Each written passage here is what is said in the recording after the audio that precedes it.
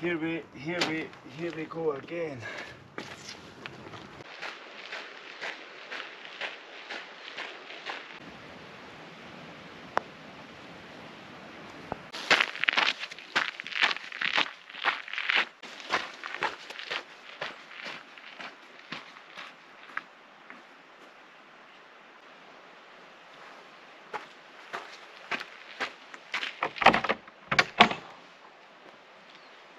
Hello.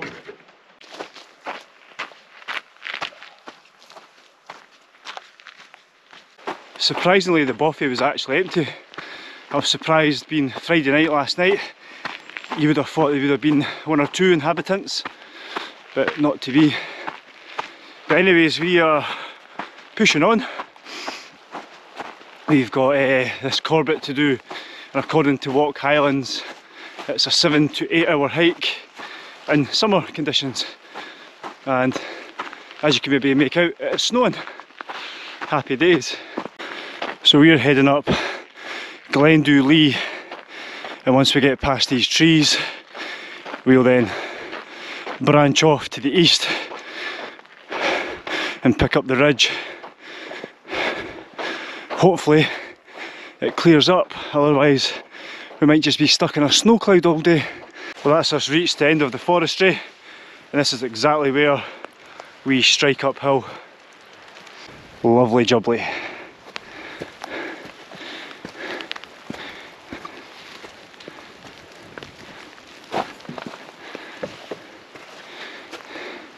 Right up here.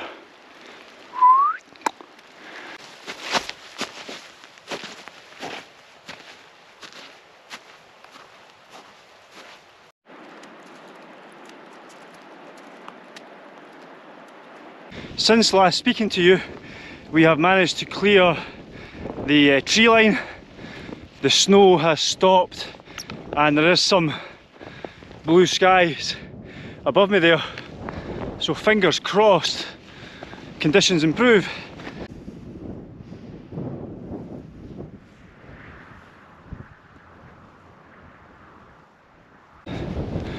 I wish I could tell you that that was the summit, but it's not. It's a false summit, and there's a 100-metre drop at the other side.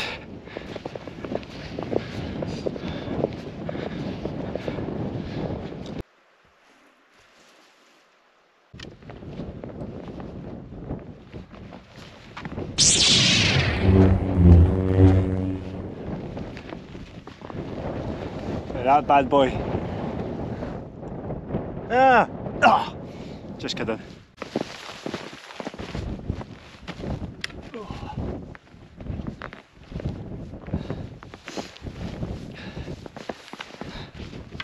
Pretty much the same length as my pole. Not bad.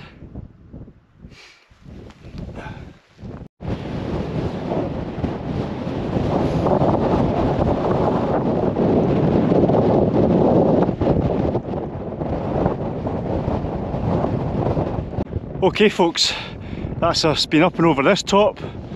Now we follow this dry stone dike all the way up to the summit, and there's a little drop in between, and then the summit is right at the back. Typically quite a long walk in this one. So just behind me there you've got Gilvain. You may remember Stripey, Hat Guy, Kevin and myself.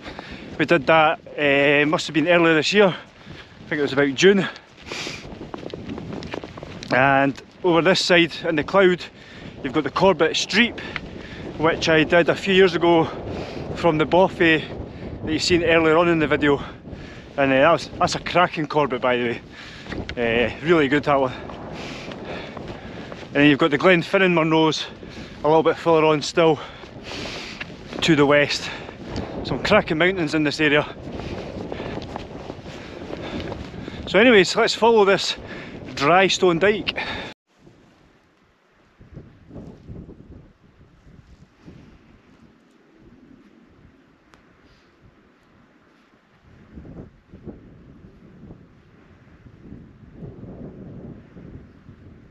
Right folks, This is the last little drop, and our summit is just somewhere in the cloud. Right, well there's the wall. That disappears down the hill, and you've just got a little pull up to the summit, about 500 metres in distance.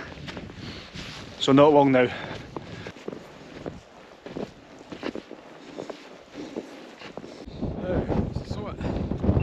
Through there.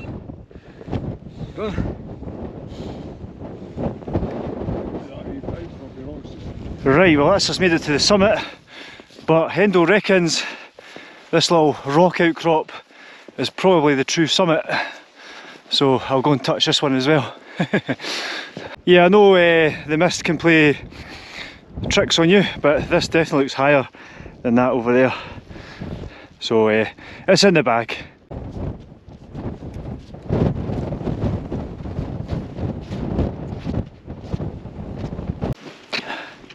I was winding up Hendo because at the summit he went into his British Hills app and ticked it off, and I says you can't do that because you've only done half of it, you still have to get back down, and he disagrees.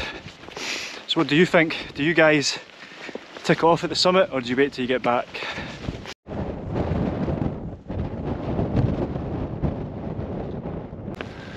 I bought some gator straps yesterday, but they're too thin, they've already came off. Absolutely useless. Trekmate ones. Anyway, we've just had a quick bite to eat. We're going to head back up here and back the way we came, and hopefully staying on the ridge we'll get a view, because it is clear enough in places. So straight ahead of us there we've got Loch Shiel.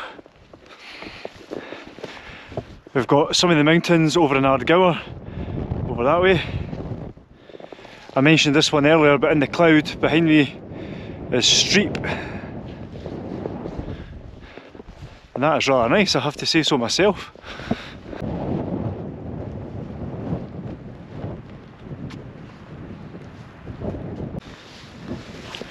Well, well, well, this is the slow, slippy descent back down to that track. Joy. Woo! Nearly way there.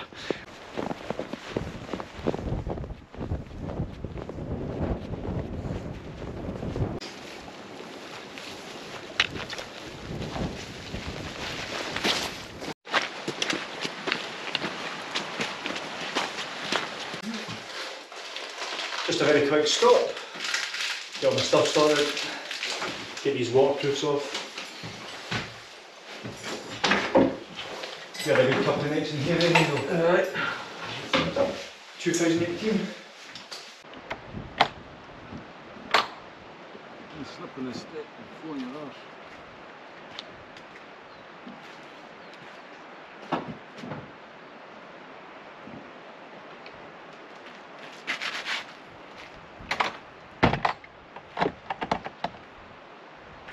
Right, let's go.